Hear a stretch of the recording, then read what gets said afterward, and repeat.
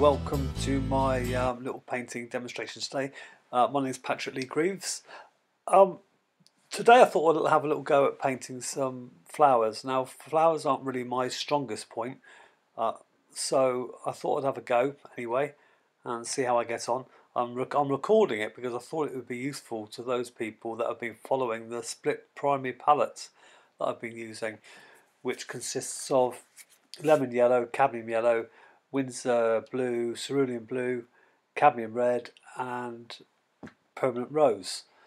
Now this palette is quite a versatile palette, and I think painting these flowers is going to prove that as well.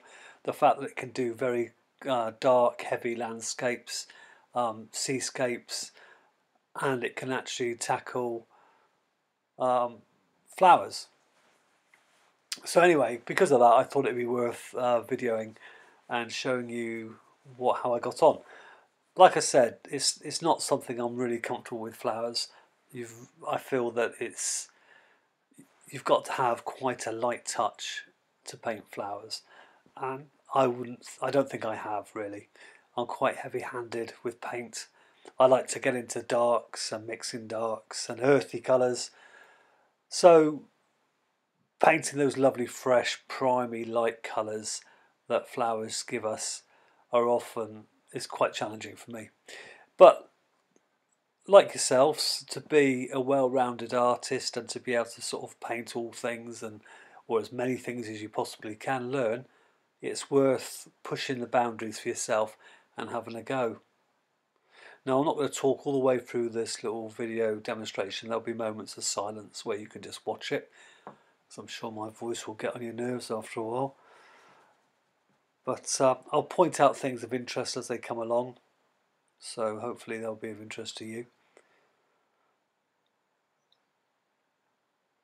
Now I'm painting in one of my sketchbooks, like usual, on Arches watercolour paper.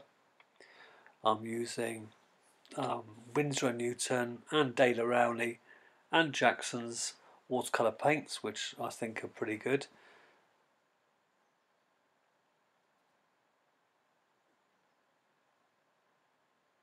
Now I'm just using some Winsor blue with a little bit of cadmium yellow for the greenery, and quite a small brush. I think that's sort of evident, the fact that I was quite sort of intimidated by the painting because I'm using a fiddly brush. I know I wouldn't usually be using brushes that size, and I think if I could just bring myself to free up and not feel kind of like intimidated by trying to paint flowers, I think I'll probably get a better result. And maybe that's what I need to do. Maybe the next painting I do, I'll really go bold with a big brush, splash the paint on, and be really kind of almost semi-impressionistic. Well, I would say my paintings are pretty much impressionistic most of the time, but I'll be really more so with the flowers. I think I tend to try and slip too much into realism when I'm painting flowers, and that's not really me. But subconsciously I'm trying to think to myself, well, I must do a really good job of this. I must really do the best I can do. So I'm confining myself so I actually do produce the best paintings. I'm holding myself back instead of letting myself go. And I think in painting you have to let yourself go to get the best result. Now, if you enjoy my videos, don't forget to like and subscribe. There's a little notifications bell you can press when you subscribe, and that actually gives you alerts to when I put a new video on. So that's always worth doing if you're interested. I'm also running a course on Udemy at the moment for artists, for beginners and intermediate painters. It's a nice waterside scene of a boat at low water. It goes into great detail, shows you all the drawing process, how I fix the paper to the board, and everything you need to know really to paint the painting in great detail. So if that's something that would interest you, follow the link below the video and you can always join in there. And don't forget also my website, purewatercolour.com, which is also, again, there's a link underneath the video to that, and that will teach you loads, because we have great artists there, members that show their work, take part in weekly challenges, and then critique each other's paintings. So that's another good place to come along, and it's completely free. There's no money involved at all. You can join the site for nothing and take part in all the activities, and chat in the forum and share your work with other artists. Okay, so now I was painting the jar, and for that I'm just using the Winsor blue, a touch of yellow and a touch of red, just to make some kind of neutral colours, just to try and catch the reflections in the little jar. I don't want to spend too long on it. Obviously it could be done a lot finer than this. This is just, as we were saying earlier, this was probably the loosest part of the painting, was the jar.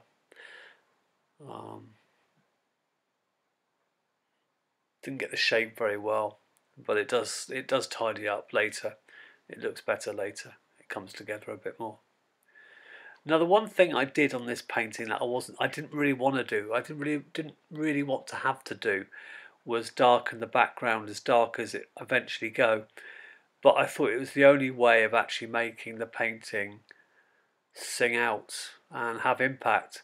So at the end, I kind of really darken the background. You'll see it if you hang on to the end to see it, to watch. I really add some darks. Now, I don't know if it works or not really. I think it's a bit of a cop-out to get an effect. I think a lot of good artists that paint flowers can get the effect without darkening the background. But yeah, like as I say, this is a learning curve for me too. So that's a good, that's okay. I can accept that. So I'm just working on the pinks now, the flowers, and just sort of layering it up, adding some darker colour, then applying some water just for it underneath it, just to let it run and bleed in.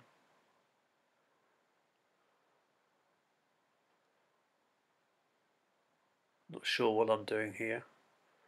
I was making a bit of a mess of things and then correcting it.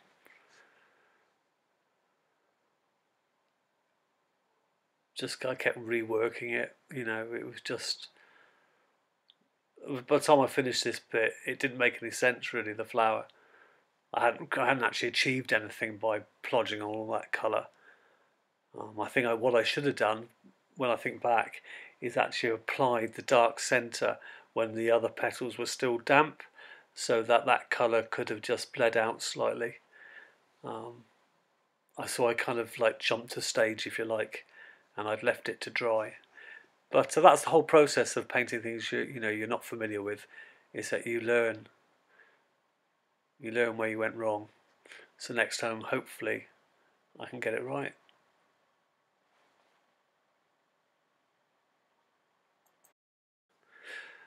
Oh, one other thing, I've been shopping today and bought myself a nice new camera for making videos, because I really want to improve the video quality and the ability to zoom in easier to show you details closer up.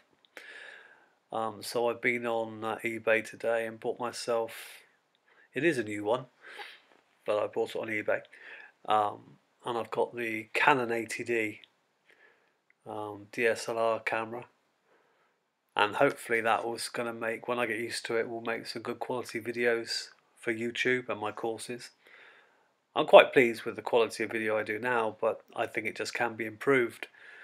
So obviously it'll be a bit of a learning curve getting used to using it, but I really think it will give me a lot more control over my videos, and the ability, like I said, to zoom in and let you see the detail closer at times, what I'm doing, while still retaining the quality of the image.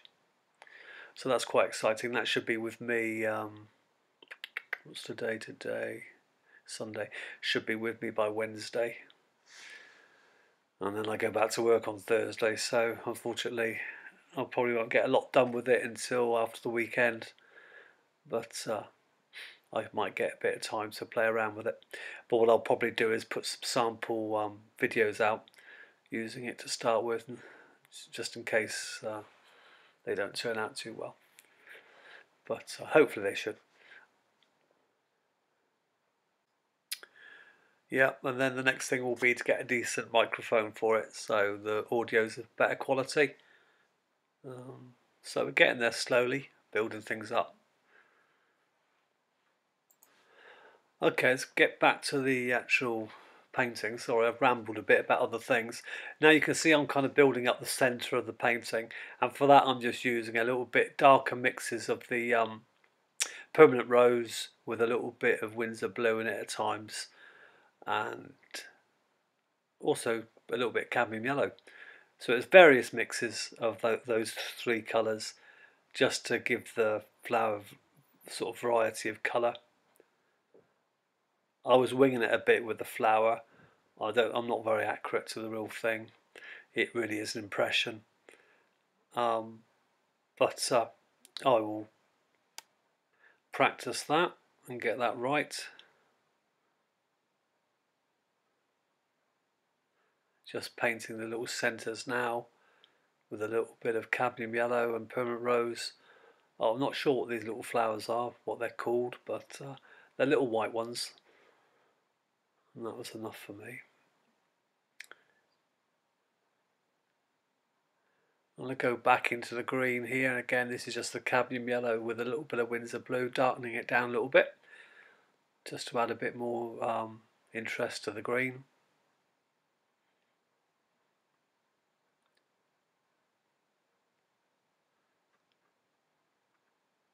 Now I'm just going back into the centre of the peony again to darken it. Sorry about the flicker.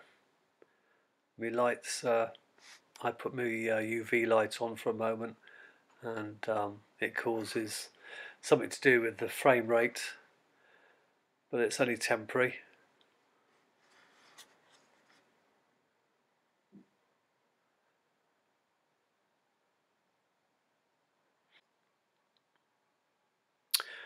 Okay then, now here comes the big dark background. I picked myself up my, I think it's 3/4 of an inch or an inch brush, and started laying on the dark colours because I wasn't happy with the impact the flowers were having. They just looked flat and uninteresting. So I thought, let's put a nice dark background in, and that will make them pop out a bit. So anyway, I used just kind of various mixes of Winsor blue and a bit of cadmium red and a bit of cadmium yellow, and just mixed it up a bit to try and make the colour. So it wasn't just sort of like a dark background. I tried to add interest to it by placing in various colours in that dark mix. And by using the big brush, it stopped me from fiddling around the flowers. Just adding a little bit of green there, sort of yellow to it, just to sort of make it a different colour as it came across. This was something, as I said earlier, I was really hoping to avoid and not actually having to have done. I'd be much more happier if I could paint the scene and it just looked good on its own as a little pot of flowers without having to introduce the dark background. But I knew that I'd have to do it on this one. I got to a point where I thought, well, I can't do any more to them really. I should have got it all down in the first couple of washes. I think, like I tried to explain before, when you actually go into paint, when you're doing your painting, you need to get as much down as you can in the first wash, couple of washes, to keep going in and messing with it. You just end up with a very flat, dead-looking painting, and it was too late by this time to actually improve it in any way. So the only way to give it impact was to paint the dark background. Now that won't be everybody's cup of tea. I know people don't like it, but you know, it was in my sketchbook, so I wanted it to look sort of passable in my sketchbook.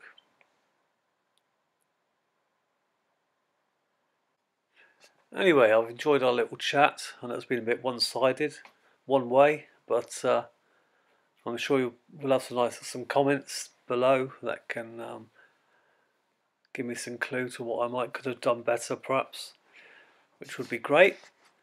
So what I'm going to do now is I'm going to sign off and go make myself a cup of tea.